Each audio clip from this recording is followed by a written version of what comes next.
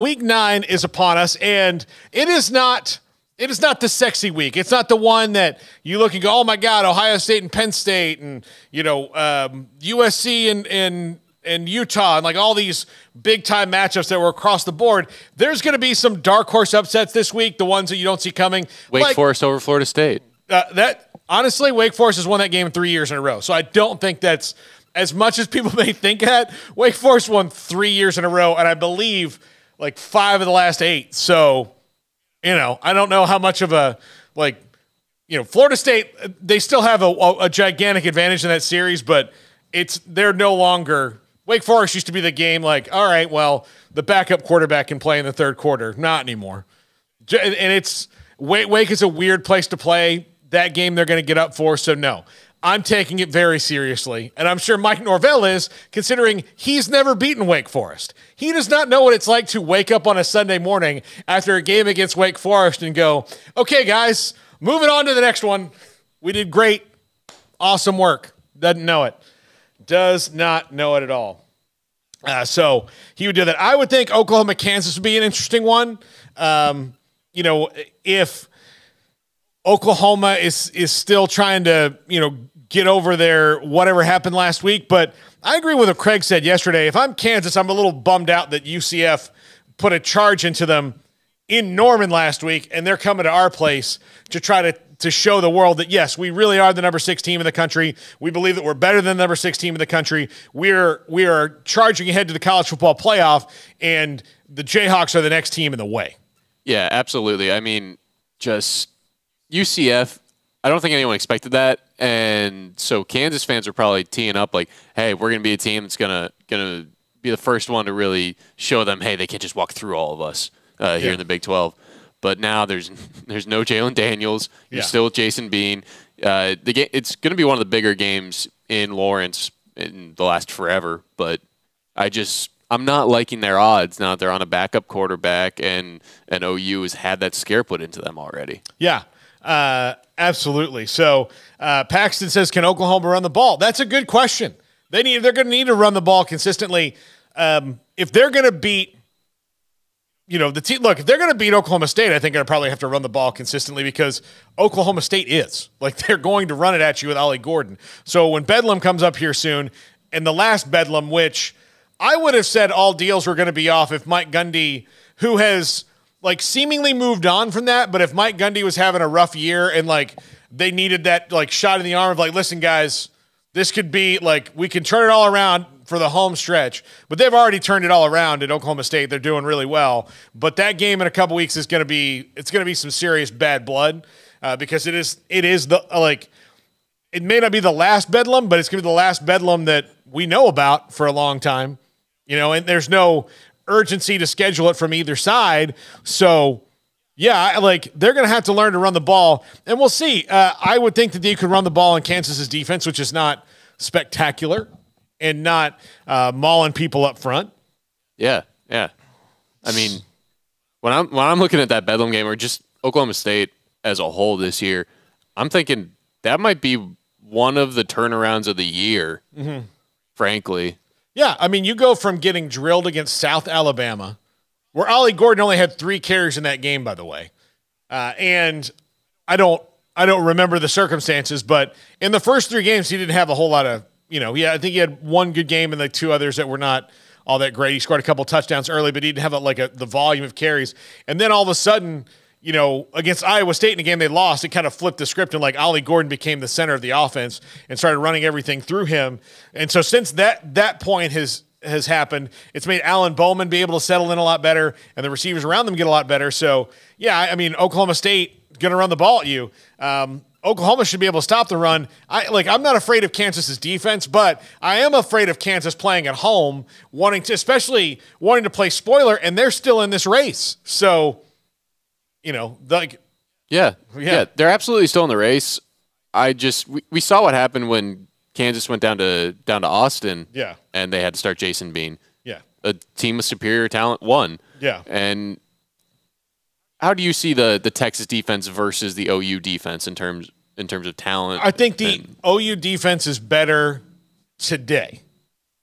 I think the Texas defense is deeper, but they've got injuries in the secondary right now that are making it tough. So it sounds like it doesn't bode well for Kansas. No, exactly. Being at home helps them. Yeah. But being at home, being big noon kickoff, although Urban Meyer went to talk to the KU players today. I don't know how that's going to help them.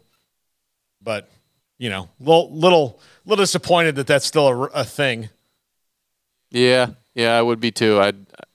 I question how players view Urban Meyer. Yeah. Like, obviously, national championship winning head coach, but there's plenty of other stuff that's been out there for kids to see. Here's the message from Urban Meyer. Guys, you can live a life with no consequences if you do not acknowledge you've ever done anything wrong. Honestly, the NCAA should think about how they're just saying that message to every kid who plays in the NCAA. Yeah. I mean, I don't know. Like, look, as Lance Leipold's call, Urban Meyer's won 3 national titles. I get it. The guy's a brilliant coach, but I don't understand that, your kids aren't going to Google anything about this guy. They didn't hear about him, literally kicking his kicker while he was stretching and yelling at him while he was on the ground. I don't know. The way he, treated guys in Jacksonville, the way that, I don't know. It's so bizarre to me that, I don't know. And of course, part of that's Fox giving him a job again. I don't get it. I never will. But that's going to be the end of my diatribe today. Yeah, I don't know whose kid he has kidnapped and is holding hostage in his basement as far as Fox executives go. Who he's got pictures of. I don't know. Yeah. I don't know. A&M and South Carolina this week, I would say would be an upset alert game for South Carolina to go beat A&M because A&M's offense has been so bad lately. But South Carolina's offensive line is so incredibly porous. And A&M's strength on their is their defensive line. Now, granted, they lost Walter Nolan a couple weeks ago, but their strength is still the front 7 on defense. And I just think Spencer Rattler is going to get mauled. So there's not one I see happening. Houston and Kansas State, don't really see that as an upset possibility game. Although I do think Houston has started to play better. I don't know how Houston bounces back from that Texas loss last week after they had Texas where they wanted them and needed them to be at the end of that game, because that's how Houston was going to win, is keep it close at the end and make the plays when you need to, and then get that, we'll call it a questionable call. I think it was bad, but we'll file it in the questionable category. No, it was wrong. It was the wrong call. Yeah. I don't think there's any two ways about it personally. Well, and it was and a short spot, and the spot they should have given was a first down. And here's what I don't understand is them saying they reviewed it, but they clearly why didn't they just stop down and get into it for a second? Yeah. What they've done in much less critical situations. They also brought the chains out. Why didn't they have time to fully review the play during the measurement process? Yeah. And if they said they fully reviewed the play and they didn't have conclusive evidence, then I'm just back to being mad at the refs on the field for making the wrong call on the field. Yeah. They fast forwarded through that one. And then to have to do that and have that disappointment and then go to a place like Kansas State, already tough to play. And Kansas State has, after that Oklahoma State loss, rediscovered themselves in a way that it seems like they do every year, where they kind of have a little dip, and they have, they had the Missouri loss, they lost to Oklahoma State, and everybody's like, oh, well, I guess maybe they're not what we thought they were. And then Chris Kleiman's just such a brilliant coach that he and the staff go get in the lab, and they're like, okay, here's what we're going to do. Oh, fixed, which is why, those things, if you're a person who's against the 12-team playoff, those are the kind of things that the 12-team playoff is going to fix, is that it gives great coaching staffs. And I think Kansas State has a great coaching staff. That Chris Kleiman, he and his staff do great work adapting to losses. They've proven it over the years, where they have a loss. They lost to Kansas State. He made a lot of mistakes in that game. They made a lot of mistakes in that game.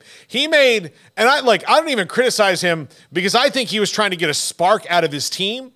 And so he was taking some chances because they were really emotionally, mentally not in the game the way that they needed to be when you go to Stillwater. It's a tough place to play. They berate little kids in Stillwater. I know it. I know there's one here who got berated at Stillwater when he was young. He's shaking his head, yes. Yes, Emory carries that trauma with him to this day. I brought it up for the whole world to know. Look, guys, if Emory Winter rolls into Stillwater one day and starts throwing haymakers, you know what you did. He's out for blood. But yeah, it's a tough place to play. So they weren't ready mentally, and so he thought, all right, well, what can I do? Yes, I'm going to go for it on 4th and 7 at my own 38, because right now, if we don't get this, it's the late third quarter.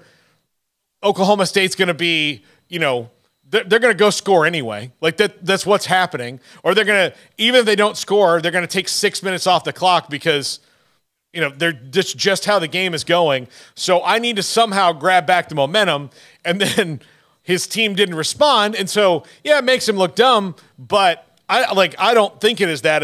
Sometimes you just do things because you've got to, and the card needs to go out the window. Where it's like, look, oh yeah, and sometimes you need to look at the card and go, oh yeah, the card is right. But I think coaches, honestly, maybe too often keep waiting and pushing back. Like, no, I don't have to make the game like defining or deciding decision right here, right now, and they let it keep going, keep pushing it back until they can't make a decision that affects the game to that level. They just let the game beat them instead of trying to go win the game. Yeah. So I can honestly respect it. Yeah, absolutely. So yeah, I think that whatever that their staff does, when you get to a 12-team playoff, there's a team like Kansas State that could finish 11th or 12th that would have been like, man, I wish we were playing this good. And guess who the 5 seed does not want to see? Yeah, you don't want to play that team. Look, Phil Bennett likes to talk about that 2012 Baylor team all the time when we have him on, and it's a great example. Now, they probably wouldn't have made it up to that point because they already had a few losses, but I promise you, nobody in the country wanted to play that team at the end. They might not especially if you were in a playoff scenario where you would have to beat them and then play somebody else a week later, they would have worn you out because they were playing with a confidence and a vision like they didn't have early in the season, and all it takes is something to turn around. Look, part of the reason that Florida State was picked so high this year is because of the way they closed last year. Now, look, they lost 3 games and didn't deserve to be any kind of playoff, and probably wouldn't have been, had it been the case even a year ago. But if you took it, just say you take away one of the close losses they had to Wake Forest or NC State, you take away one of those, and they're 11-2 or 10-2 instead of 9-3 rolling in there. Do you want to play Florida State 12th at the end of the year? Do you want to say Tennessee gets hot again, right? Do you want to play a game especially if it wound up being in Knoxville? Do you want to play a game in Knoxville when Tennessee's hot? No. Yeah, I think it'd be. I wouldn't want to play in Manhattan in a 12-team playoff. Yeah. Not a chance, especially if they end the year how they seemingly end most years now under Chris Kleiman. Of course, the big story in the Big